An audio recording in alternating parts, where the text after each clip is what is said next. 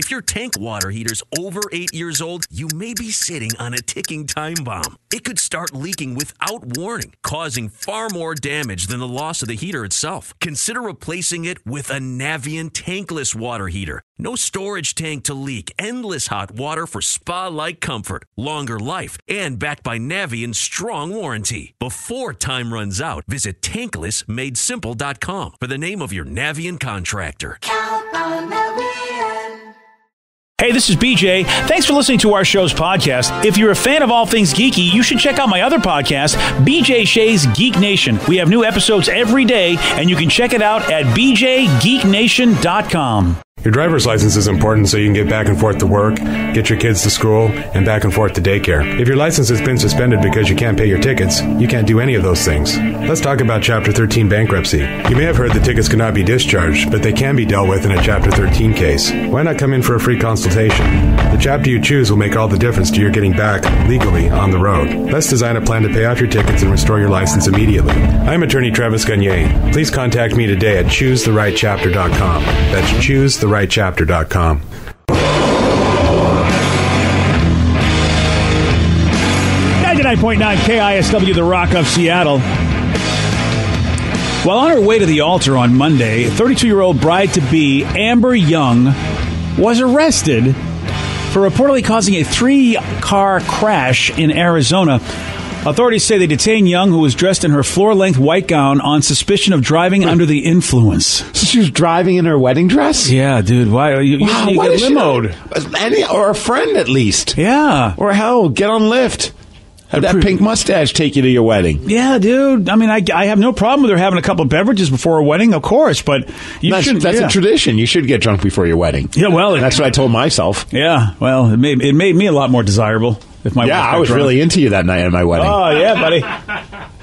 Yeah, the prenuptial crash sent one person to the hospital with minor injuries. According to Arizona police, they tweeted out, "Don't drive impaired. Till death do we part. Doesn't need any help." Oh man. I bet they're having fun with it. And Young's fiancé quickly arrived at the police substation to take his bride to their wedding ceremony. Oh, that is incredible. Oh, so man. he had to pick her up. He did. And then go to their wedding. Wow, I guess they must not have a lot of money, is all I can think of.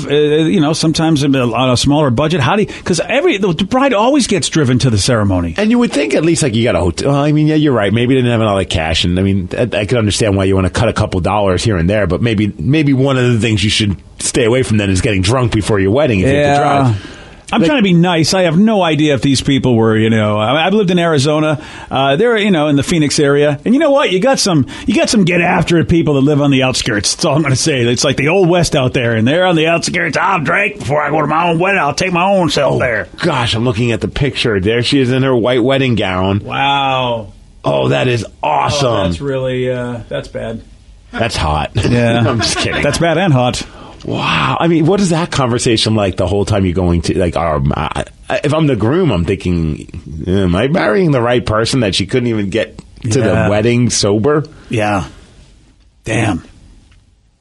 On Friday, a guy on Twitter named... So awesome. Yeah, I know, dude. That's his name is Dan McDade, and he was on Twitter, and he posted an idea. What if the last thing you texted is what goes on your tombstone? And I'm seeing this everywhere. And his tweets started going pretty viral, with people sharing their last text that would become their embarrassing permanent last words. Some of the ones that people shared are, "Your president is here. Did you eat my chicken enchiladas? What if I die from floor ice cream toxins?" And the accidentally optimistic, "I'll be up soon." Man, mine would be really weird then. Yeah. Mine would be, "Holy yes, this is pure magic. I love it, man. F yes." Oh, damn, dude. That's great on a tombstone. I don't know if I want that on my tombstone. My death is magic. Yeah. How about you, Vicky? What's your last text? I'm afraid what her last text is. It's nope. Nope. Nope.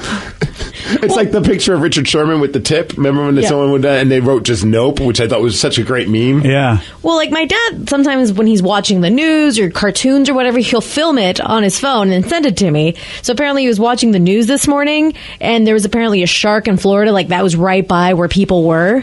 Oh. And he sent it to me, and I don't really know why he sent it to me. And I just pictured, I'm guessing, hey, look how creepy this is. So I just wrote, nope, do not like.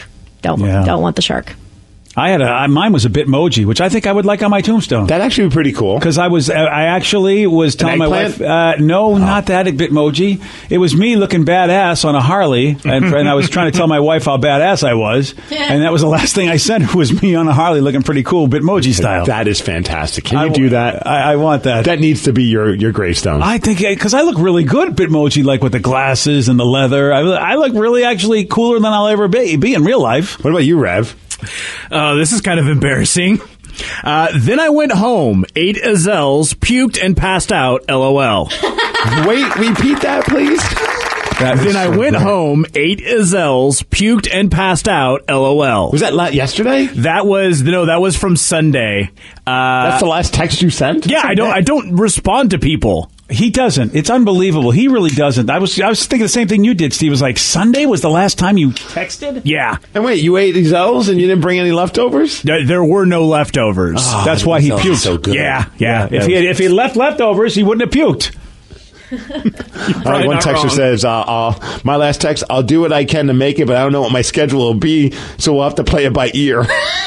I love that on your tombstone. That would be perfect. What about you, Danny? Flash sale. Huh? Flash sale. What is that in context? Alaska's having a flash sale, and I was texting my girlfriend to say, hey, there's a flash sale. And yeah, that's all I said. Flash sale. Flash sale. By the way, congratulations to Alaska. Voted the #1 airline again in the country. Well, it's because of you. Of course. Yeah, it's not Russell Wilson. It's you. Well, I'm hoping to be the CFO one day, the chief football officer, but I'll let Russell have that title for now. It's you and your love of their chocolate nuts. Oh, they're nuts. I mean, well, they're so good in every level, Alaska. They deserve it. I'm looking at some of the comments. One person's, Sean says, I'm at work. Love you, babe. Oh, yeah, that's where he is. Cheddar says, they're not gonna let me in till I get the piss test results.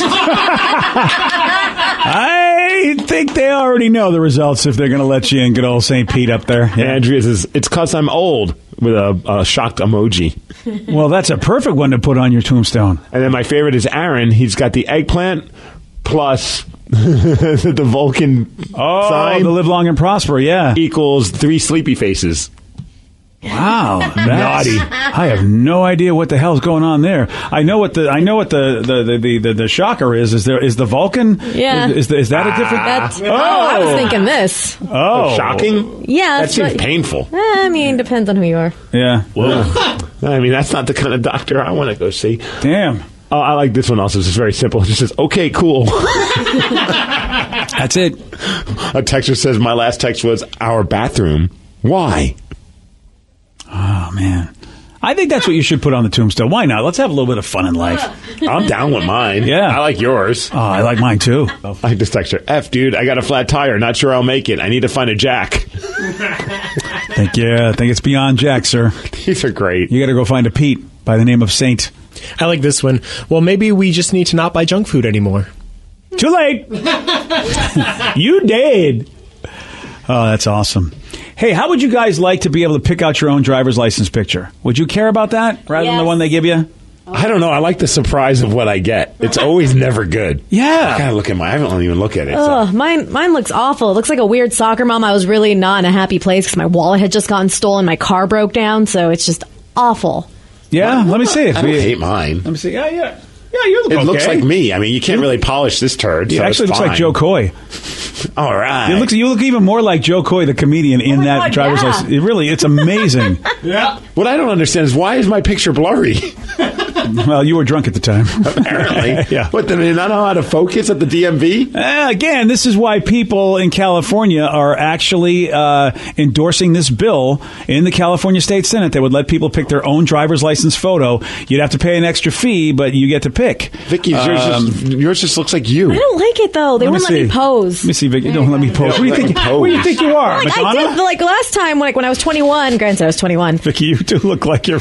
I look like I'm a soccer mom. Yeah, well, you really do. You look very wholesome. It does not. This isn't the picture I would pick for you. I mean, it's a nice looking picture. In the mornings, like you're just kind of like not doing anything. Right. Well, my previous picture was awesome because I managed to tilt my head even though she told me not to, and you look like a little babushka in that picture. You look very Russian in that picture. Yeah. If I remember correctly, I think the guy when I went because it was just recently, they even said, "Are you okay with this?" They probably got to the point where people were just annoying them. So they're like, hey, are you okay with this picture? I'm like, whatever. I don't care. It's me. My wife never takes a good awesome. picture. She always has these giant eyes, like she's just seen a deer, or she looks like the deer in headlines.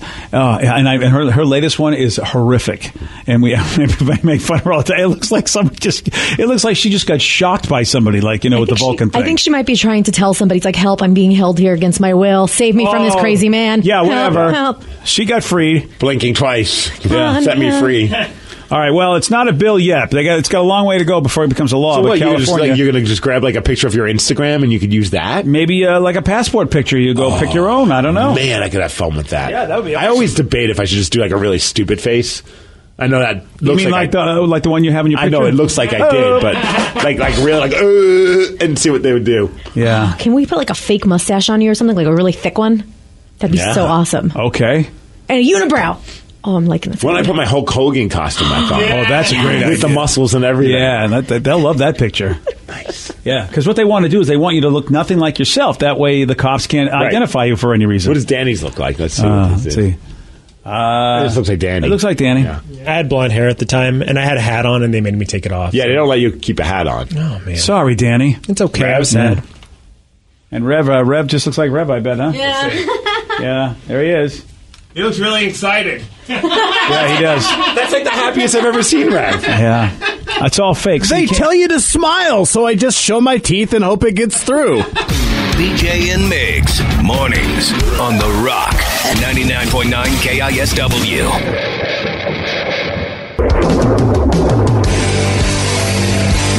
.9 KISW, The Rock of Seattle.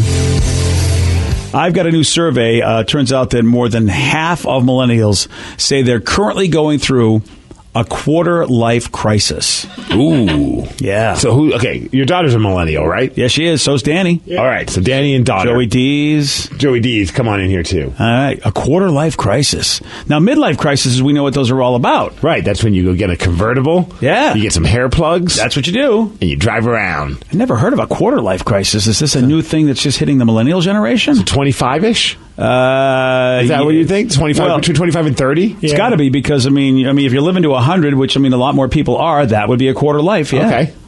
Yeah, so say 25 to 30 years old. I'm going to live to 120 something, so I'm in a quarter life crisis right now. Are you? Yes. You're in a quarter life crisis? Absolutely. The technology's going to keep you going? Yes. Yeah. I might not be a body, but I will be a brain. Ooh, the Steve brain floating. That's right, in a VR world. Okay. Hey, you know what? Hey, listen, man, that's not too shabby. Let's check with your daughter. Is she experiencing a quarter life crisis right now? Oh, Sarah. Oh, hey. No, not yet. But I definitely think it's going to be coming. Probably a little bit closer to my 30s. I've already warned Johnny Rubbers about it. Like, he better try to keep me sane. Because I think I'm probably going to go through one. What's the big fear? I don't know if Dad gets canned. What am I going to do? Oh, yeah. Oh, where's your meal ticket? Yeah. Exactly. What is she going to do with her life? Yeah. Does that feel weird that you're worried about if your father doesn't have a job, that means you've lost your job? It's the truth. Let's get real, Yeah. you know? So, no, it's not weird. I love it, really. But yeah, I feel like a lot of people my age, especially being a female, I think we go through that whole, not what are we doing with our lives, but also, am I going to find a man? Am I going to get married? Our clocks are ticking, you know? Yeah, if you want to have a family, I get it because, once you get into 30 years old and you don't have kids yet that you got to think There's that pressure. Is that something So I much want to do? pressure. Or getting married. Yeah. Yeah. She's got Johnny Rubbers at least. At least I got a man. Yeah, she's Has he got a job, or does Dad need to give him a job too? He's got a job. Okay. He's got a job. Yeah, Johnny Rubbers has got a good job. He's a hardworking dude. And, Nice. The first time I've dated someone like that. Yeah. So it's weird. He's not in jail. Yeah, I know, right? Usually Yeah. we're both feeding off Dad's money, but Yeah, not Johnny Rubbers, man. He's never clearly. asked me for a dime. Clearly, I'm not very good at math. This person said if you live to 120 something, that's a third life crisis, not a quarter life crisis, Steve. Yeah, I didn't think about that. Math! none of us caught you either. So No, clearly I'm not the only idiot. Yeah, exactly. Yeah, so Sarah, I'm wondering about my son, who I don't know what he measures milestones on because he's definitely atypical when it comes to what you'd expect for somebody getting close to 30. He doesn't seem to be unhappy. I know that, but he doesn't tell me anything. He could be very unhappy. How would I know? I don't talk to him. No, I got no crisis, man. I'm too laid back for that stuff. People freaking out. They want to have kids. They want a house. I'm like, yeah, just relax. Yeah, Enjoy it while you're young. You don't freak out about anything. No. Nothing. I think I got all of that. So is there no fear of anything coming up in the, nothing? No, like, I don't know. 30's not worrying you at all? No, I don't know if it's like good friends or like having good people around you, but I feel like you can get through everything at that point. You know, if I came to if, I don't know, something happened or I broke my leg or, my hand got cut off and there was some crisis and I started breaking down. Wait, so you're worried about breaking your leg and losing your hand? I don't know, something weird, right? I just feel like I would be supported enough to get through it. Yeah, so no fear of dad losing his job like your daughter? No, he's a talented man. We're good. We're counting on you, Dad. Buttering me up, yeah. Well, he's not really counting on me. He has no problem with it. You, on the other hand, you definitely seem like you need me to stay employed. Yes, definitely. Yeah. Well, I hope you kids have learned something that if I'm no longer here, you can do something with your skills. Sarah's saying no way. I mean, just don't die. I'm afraid of you dying. I'm going to die someday. I know, and I don't even like thinking about Look that. at Joey D's. He's hoping. Look at it. You don't want me to die, and Joey D's is like, I'm counting the days. So it's just Joe's quiet and doesn't tell BJ anything. He's a hitman, I'm pretty sure. From Chris. They're on to me. Who knows what Joey D's could be doing? He could be working for the FBI, the CIA. I wouldn't know. Right? That'd be awesome. Can I get my own theme music? Well, I think he just proved that he's not. Yeah, you're right. Yeah. Damn. And so finally, the last millennial we have on the show, Danny V, who, at least if you check off the boxes, Danny's done a lot in his young life. Mm-hmm. Married, divorced, with a child. I mean, those are a lot of things that he's done. I mean, living the American dream. Yeah, apparently. Well, that's what I was going to say. I feel like I went through a quarter-life crisis without meaning to. Because I didn't like ask for a divorce, but it happened. Like, the divorce happened. I changed jobs, moved from Albuquerque to Seattle. Which was your hometown. Yeah. So you really jumped up and changed your life. Yeah, that could be crisis-driven, sure. But I didn't ever feel anxious about it or like I needed to change my life. It just kind of all happened when I turned like 28. So there you go. Are you all worried about your dad, a.k.a. BJ, losing his job as well? Kind of, no. Okay. I have to tell you, though, when I was in my mid-20s, I mean, lots of changes were happening because I got married. Mm-hmm. So when I was 25, I got married. Then not too long after that, I moved away when my wife was pregnant with Joe. And so that changed everything. So maybe I was going through a quarter-life crisis because I was done with the life I had. Couldn't wait to get with my wife and and I didn't want to be with my family. I wanted to be on my own and start a whole new life. So I guess maybe I had it too. But see, the way you described that does sound like a crisis. There's a lot of stuff that's going to stress you out and things that are going to be happening. I never understand when people see someone that has like a convertible or like a Corvette and they're like, oh, midlife crisis. What's the crisis? It seems like he's having a pretty good go at things. You are right. I mean, he's got enough money to buy it, and he's got a smile on his face. I never understood that either, why that's a midlife crisis. That sounds like midlife fun. Yeah. Like, I think more people should strive for that. Do things, take care of yourself, splurge on yourself. I don't understand why we poo-poo it like it's a bad thing. Well, according to this, you bought a boat. You must be going through a midlife crisis. Yeah, what's going on? Maybe I just like being on the water. Yeah, maybe I worked really hard to get something I've been saving up for and enjoying in my life. We have one request by a listener. Joey D's Nuts. He just said, why don't you guys play the Joey D's Nuts soundbite when Joey comes on? He's important too, damn it. I totally forgot about that. Joey D's Nuts. You have a theme. D's Nuts. How about he forgot that he had his own theme? Joey D's Nuts. Taken after his dad. Yeah. Yeah, you are important, son. Yeah. Well, Joey D's always said to me whenever we have conversations, he was not worried about anything. I said, what if you get fired from this job? I'll get another one. Nice. I'm like, wow, I wish I had that. So this is what millennials are saying, because half of them are going through this quarter-life crisis. Half of the millennials in this survey. So what are they doing? What constitutes it being a quarter-life crisis? Are they buying something? They're not making enough money. Okay, so they're not buying Corvettes. But let me just tell you this. And I think this is a real problem. Are they buying a fidget spinner? A fidget spinner. Well, they spend more than they earn each month, which means they're relying on their parents, racking up debt or both. But I think this is reasonable. And I think a lot of folks get down on millennials going, you know what, you shouldn't spend more than you can. But I went and looked at one of my original tax returns when I was in my 20s. I went because I do every year, and I go back and see how much, hey, how much am I making now compared to then? I know some people right now are starting, if they're lucky, if they're entry level, they're starting between $20,000 and $30,000 a year. Mm-hmm. I have to tell you something. That was pretty much what I was making entry level back in the 80s. Yeah.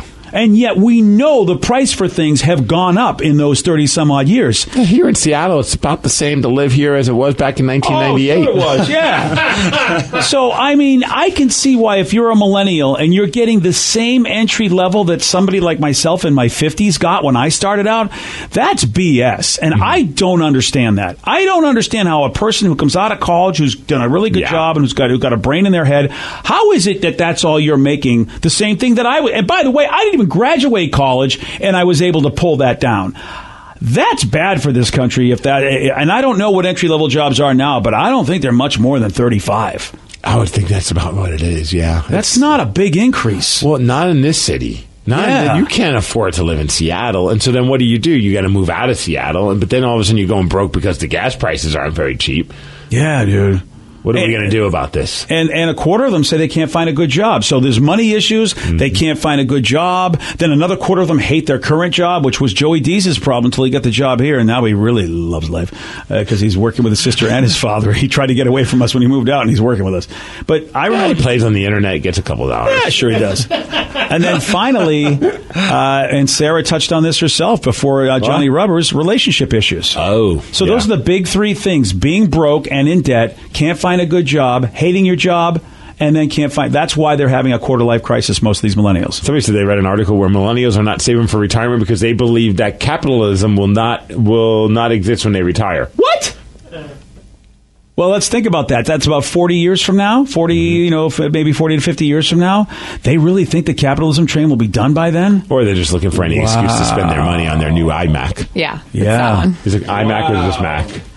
I don't even know. iMac is working. Yeah, or MacBook. iMac. I know it's probably it's not. It's not an iMac. It's just a Mac. Yeah. We all don't know. Yeah. They gave us. No, sorry. I was going to say they gave us way too much credit to be like capitalism is going to be done. I don't save because it's so expensive to live in the city, and it's hard to put money away every month. You know what I mean? I don't know about you guys, but when you were younger, was there this much stuff to spend money on? I feel like you can literally find excuses like an iPad or a video game or this, and they're expensive. Impulse purchases were not as easy to do as they are now. I'll give you that. And you're right. There's a lot more to spend your money on. I feel like we had stuff then too, like the boom boxes and there was other stuff. Yeah. I mean, there's always been a gentleman's club. So I mean, there is that. Yeah. There's always places to spend your money, Joe. Yeah. I mean, that's what I would guess. But it's like you got a $500 iPhone today, and then next year it's the iPhone 2 for $500. Was there like Boombox 2 that came out where you're like, yes, finally Boombox 2? Well, much, yeah. There was the bigger boombox with an alarm system attached to it. Joey D's, my generation, my generation was the first one that had home computing and console gaming.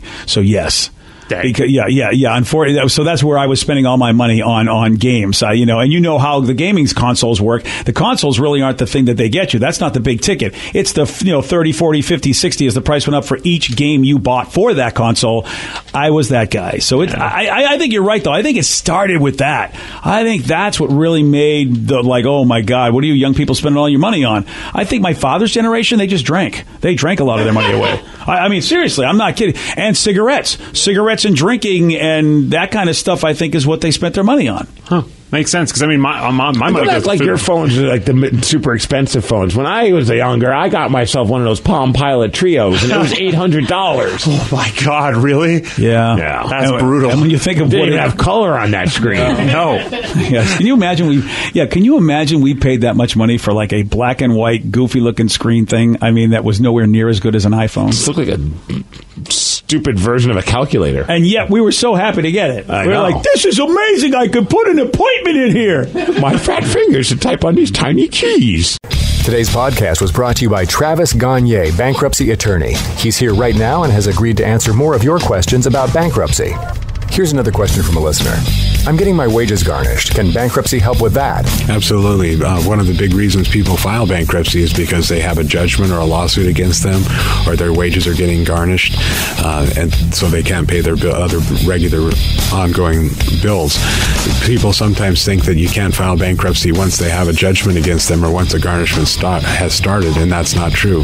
Filing bankruptcy will immediately stop any garnishment that you have going, except for child support, and stop your creditors from continuing on with garnishments of your bank account, your wages, and in most cases will discharge that liability through the bankruptcy process.